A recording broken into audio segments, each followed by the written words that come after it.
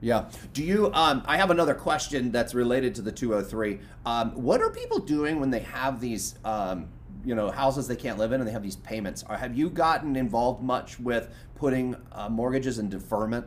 So we always, and I'm trying not to get too involved much, but I do tell them they need to call the mortgage company and be honest about the situation. And a lot of times the mortgage companies will do like a disaster deferment. So I will say that usually they try to be as reasonable as possible.